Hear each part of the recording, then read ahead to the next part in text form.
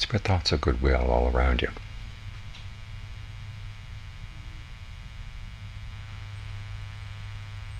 Remind yourself that you're here for the sake of true happiness, and that your true happiness doesn't take anything away from anyone else, because it comes from things you discover within, things you develop within. Which means that your true happiness doesn't conflict with anyone else's true happiness.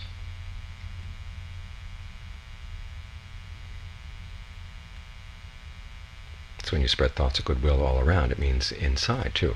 It's thoughts of goodwill to yourself, people you like, people you don't like. Because you don't gain anything from anyone's unhappiness, from anyone's suffering. No matter how much you might dislike somebody, their suffering can actually come back and make you suffer as well. So wish happiness for everyone.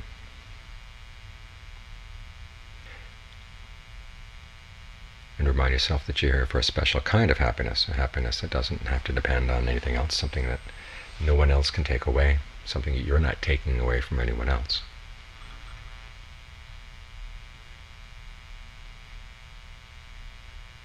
Which means now that you have to look within. When you look within, what do you see? We've got the body sitting here breathing. You've got the mind thinking and aware. So bring all those things together. Think about the breath. Don't let yourself forget about it. And then watch the breath to see what it feels like as you breathe in, as you breathe out. Where do you notice the sensation of the breathing most clearly?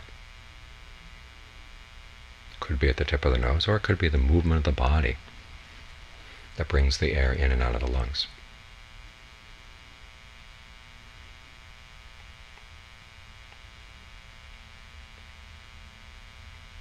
Find whichever part of the body seems most natural to focus on, and then let your awareness settle there. Breathe deep, in, out for a while, and see if deep breathing feels good. If it does, stay with deep breathing. If it starts feeling uncomfortable, you can switch to something else. Shorter breathing, more shallow breathing, faster, slower.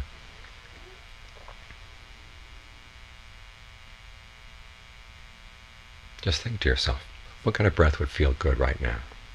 And see how the body responds.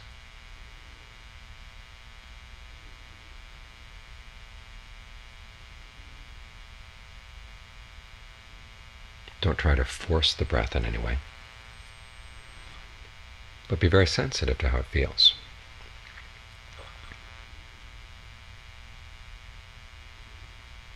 Once the spot you're watching begins to feel comfortable, then you can think of that comfort spreading out to the body.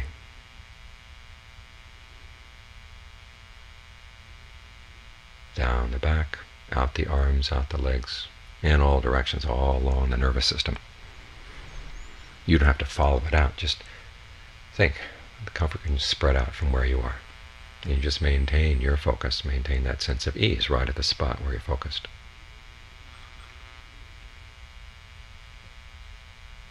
Just try not to build a shell around that spot. If you do, you're going to get in the way of the smooth functioning of the body, and that's going to make it difficult to meditate for long periods of time. So have a sense of porousness. If there's going to be any sounds coming around you, just let them come around, go through you. You don't have to catch them. You don't have to build up a shell of resistance against them.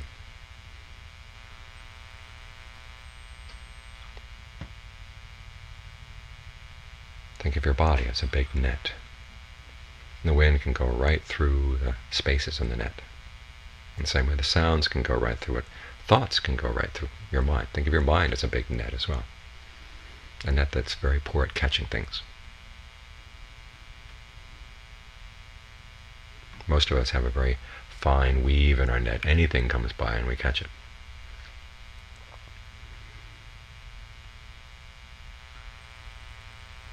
And then we complain that the things outside have disturbed us. Ajahn Chah, a famous meditation teacher in Thailand, once said, the sounds aren't disturbing you, you're disturbing the sounds. In other words, something comes by and you immediately have to comment on it and have to get involved with it. Of course, that means you've dropped your meditation, gone running off after something else.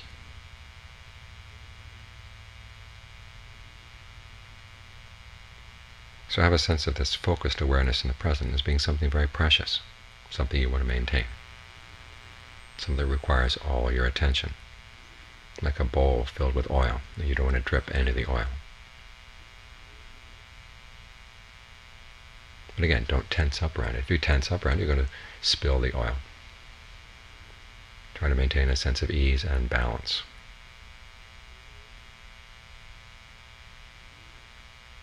This element of balance is really important in the meditation. The Buddha once said that there are 4 basic factors on which your concentration will be based. There's desire, there's effort, there's intent, and then there's the powers of analysis. A lot of these things are things we've been told that you don't bring to the meditation, but he says they're essential. But if they're out of balance, they can cause problems. If your desire is too sluggish, you don't really care about what you're doing. If it's too strong, all you can think about is what you want out of the meditation, and you can't really focus on what you're actually doing to get there. So you have to balance your desire. Think of any skill that you've ever mastered in the past. Could be cooking or carpentry or a sport. How did you get good at it? You wanted to be good, but if you just sat there thinking how much you would like to be a really good sports person, that didn't accomplish anything. Or if you wanted to be a really good cook, sitting around and thinking about how much you'd like to create great dishes, that didn't accomplish anything either. You went into the kitchen and you found the ingredients, you got out a cookbook, and you tried making something. And then you tasted it.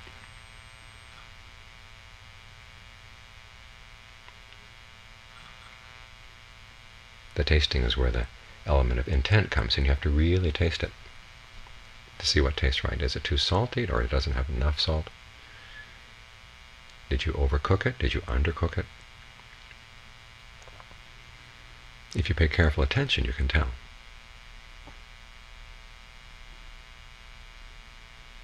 There are people whose tongues are so finely trained, they can taste a dish and know immediately what the ingredients were, how hot the heat was over which the dish was cooked, simply because they've learned how to refine their sensation of taste. And it's a skill that can be developed. Here as a meditator, you want to become very skilled at being more sensitive to the breath in the body and more sensitive to the movements of your mind.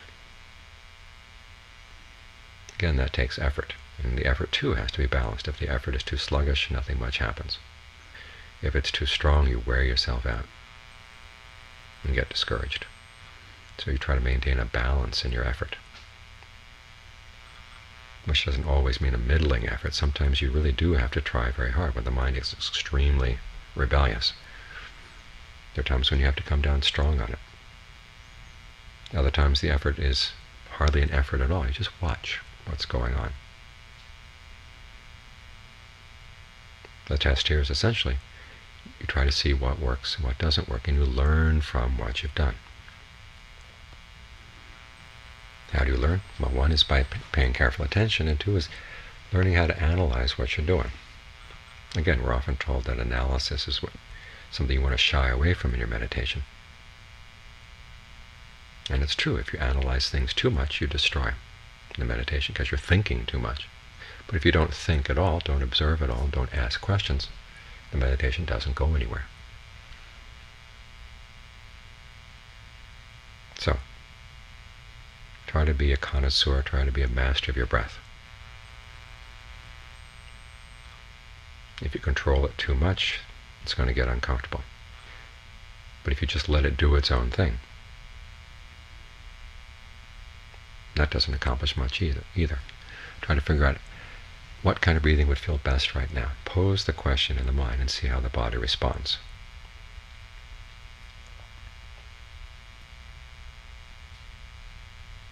And then after all, you begin to gain a sense of what works and what doesn't work. And if nothing much seems to happen, you can start consciously asking questions. How about longer breathing? And then try longer breathing for a while. Deeper breathing. See what deeper breathing does for a while.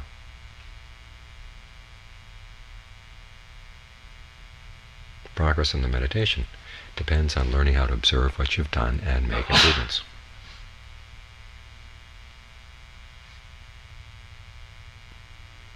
which requires there are times when you simply stay with one task that you assign yourself, like being with the breath. And say, for the time being, don't ask too many questions. Just try to settle in. And then once you've settled in, then you can start asking questions. Does your concentration feel comfortable? Does it feel too strained? If it's too strained, loosen your grip a bit. If you have trouble settling down, maybe you should be more strict with yourself and not allowing yourself to wander off.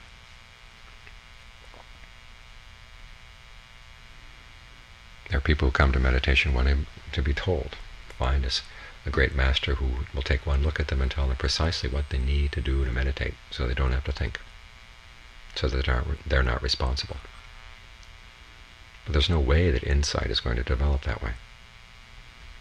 Insight comes from your ability to look at what you've done and to decide whether it's skillful or not, or how it might be more skillful. So learn to balance the times when you simply focus on the breath without asking too many questions, aside from asking yourself what kind of breathing will feel good now. And then after you've been able to settle in, then you can start asking questions.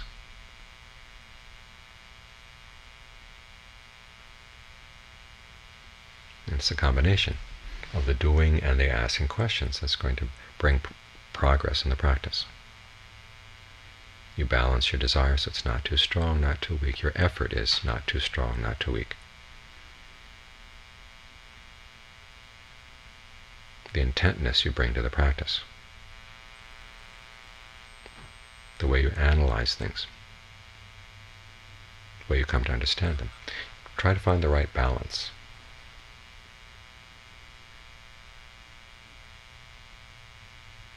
And to maintain that balance.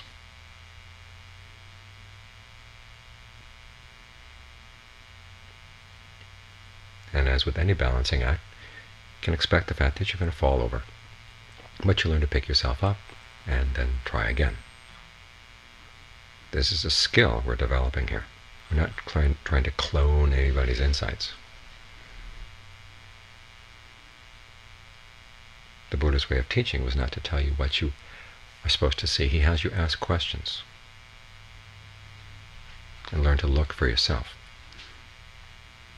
There's a problem. Sometimes we hear that Buddhist insight means, well, you see that everything is impermanent or anything. There is no self in the world, so you force yourself to see things in that way.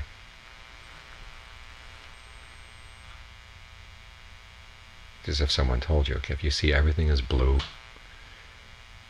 you're going to be happy. So you can play these tricks on your mind and force yourself to see things as blue. But does that mean they're really blue?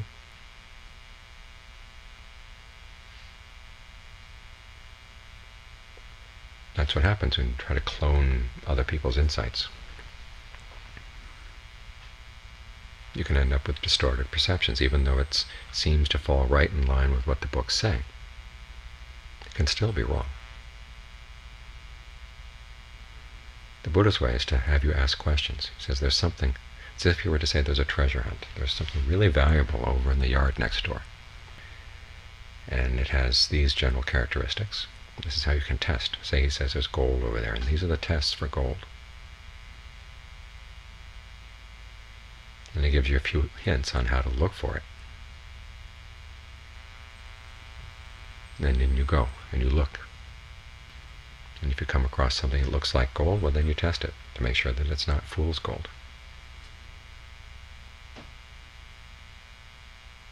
And when you find that it passes the tests, okay, and it satisfies you, yes, this really is gold, then you've got something special.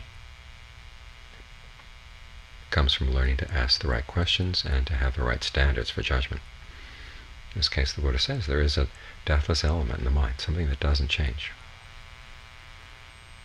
And so when you develop states of concentration in the mind, states of peace, states of well-being, first you learn to maintain them, and then you look at them and see, is this still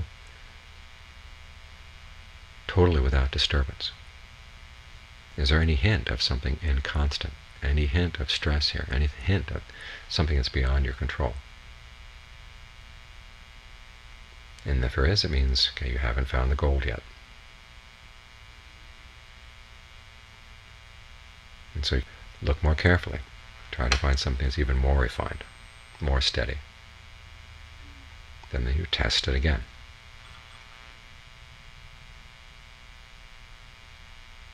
Keep asking these questions and putting the fool's gold aside, and ultimately you find that there really is gold in here.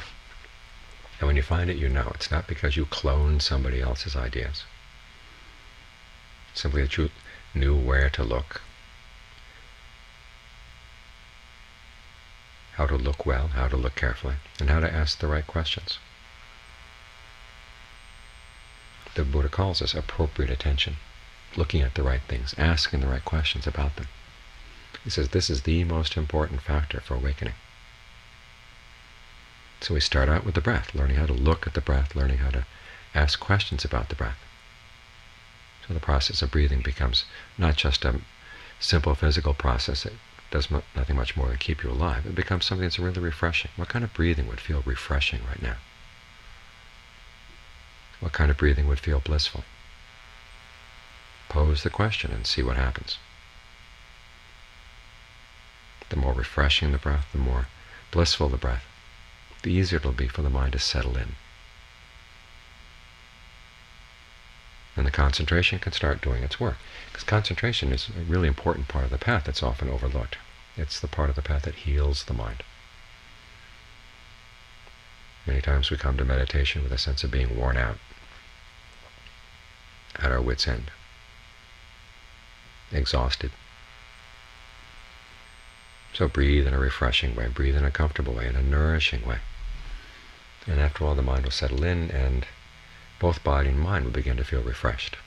And when you're refreshed and nourished like this, then it's a lot easier for the mind to look at things in an unbiased way.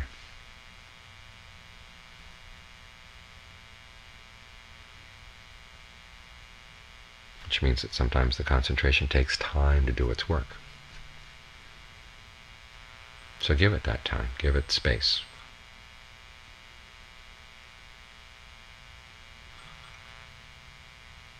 And don't think you're sitting around doing nothing. The fact that you can bring the mind to a state of ease means you're beginning to gain some sense of insight already. The Buddha once said that there is no insight, there is no discernment without strong concentration. There's no strong concentration without discernment.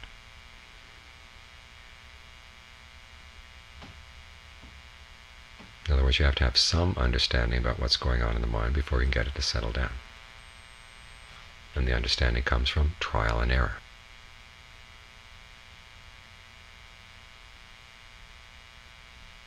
So focus on being with the breath.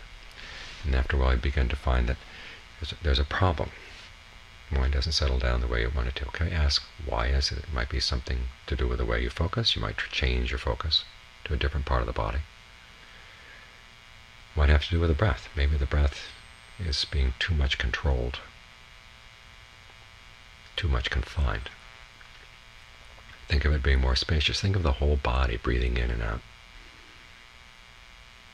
The pores of your skin are like the pores of a sponge.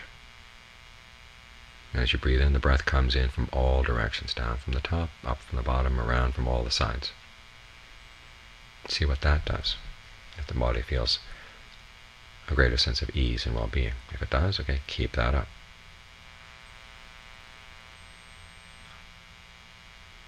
The more curious you get about the present moment, the more you're going to learn. And get curious about the process of breathing.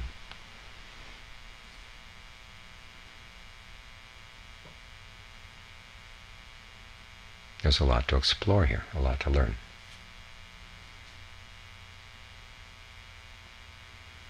So if you bring the right attitude, in other words, the willingness to watch what you're doing, to make adjustments, to see what's causing stress and what's not,